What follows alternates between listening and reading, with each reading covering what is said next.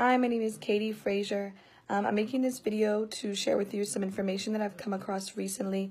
I know I've made videos in the past, posting things on social media about my dad, Rick Frazier, and this is a video again about that.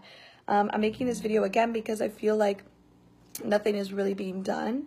Although last time when I posted on social media, I did get a lot of responses and people who were willing to help. So I'm hoping that this will, help again. Recently, a couple of years ago, I moved out of my dad's house, and after I found that he was doing a lot of wicked things and just how he had hurt me, I didn't want to be around him any longer. Just a couple of things to summarize that I've talked about previously is when I was younger, my dad sexually abused my sisters and I. I am the oldest of 4 children. There's me, my sister Hannah, my sister Chloe, and then my brother Ricky. And my parents got divorced, and once the divorce started, my sisters and I kind of came forward and told my mom that when we were younger, our dad would come into our bed when we were sleeping and would just inappropriately rub us and touch us. And so this was immediately brought forward to Child Protective Services. However, nothing had been done. And later on in my life, when I found records, like the Child Protective Service records, I had found the statements that I'd made to Child Protective Services, and I found that I had actually even been to Child Protective Services multiple times throughout the years because teachers had been concerned that I was being abused by my dad, other family members. And each time, I saw the statements I made, they were concerning to me, even just like, I didn't even remember that as a child. And looking back and to see that nothing had been done. And so then I started to realize that a lot of the people that my dad is connected with are involved in law enforcement or are politicians. And I just realized that it seemed like the system was kind of rigged. And this continued to happen. Throughout my parents' divorce, I saw the judge treat my mom terribly. She threw my mom in jail for paying her tithes. And I know this judge has also done other things where she threw another mom in jail for not vaccinating her child, even though it was her religious right. So just a lot of things that, my dad has gone before judges and had lawyers and had law enforcement support him that really the evidence was not on his side, but yet they still supported him. So that concerned me because also then I found records of, for example, the kids were given to my dad for full custody. And that was really confusing because I knew that, one, I told them that how my dad had molested me. My sisters had told them as well. But also there was other records that my dad had sexually abused other men and even younger boys at, a camp that he used to volunteer at Detroit, a Christian camp. He was kicked out of that for molesting younger boys. There's records of this. There's records of him soliciting men for sex, offering them money if they would have sex with him. And these were men that worked for him. So it was, they brought cases against him, but yet, he gave them a lot of money, so they stopped talking about it. But everything was just being swept under the rug, and I'm looking, how are people still supporting my dad? How is he getting away with this for so long? And to the point where more and more people are being hurt. Not only my family, but then I found record of how he misuses monies from the charities that he gets. My whole life I lived a had a lot of money. Never had to worry about where we were going to eat, or I could always get new clothes. And we lived in a big house. I knew that my dad had money, but I never really understood how he got it because he just told me, he did charity work. And so I'm thinking, if you do charity work, how do you have all this money? And I started to find, and even I found news articles that said that my dad took about on average, 83% of the money that came into the charity, he took for himself in, running the charity.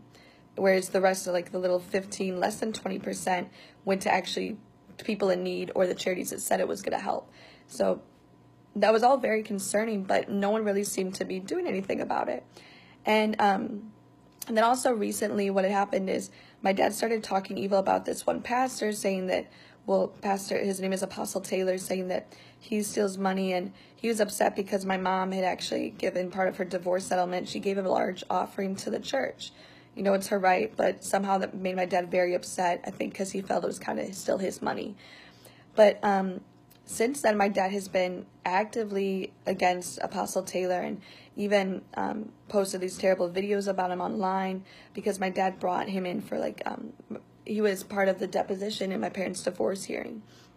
But so I went home recently, and this is why, I'm making this video again, because things are still wicked. My dad is still wicked, still doing so many evil things, and he is not at all repenting or showing any remorse or regret for the things that he's done or the people he's hurt.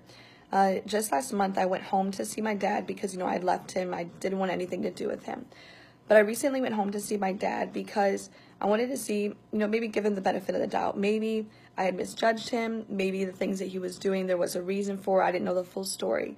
He's my dad. I wanted to somehow kind of be wrong so that he wasn't this terrible guy. I didn't want my dad to be a terrible person. But I went home and I found the complete opposite.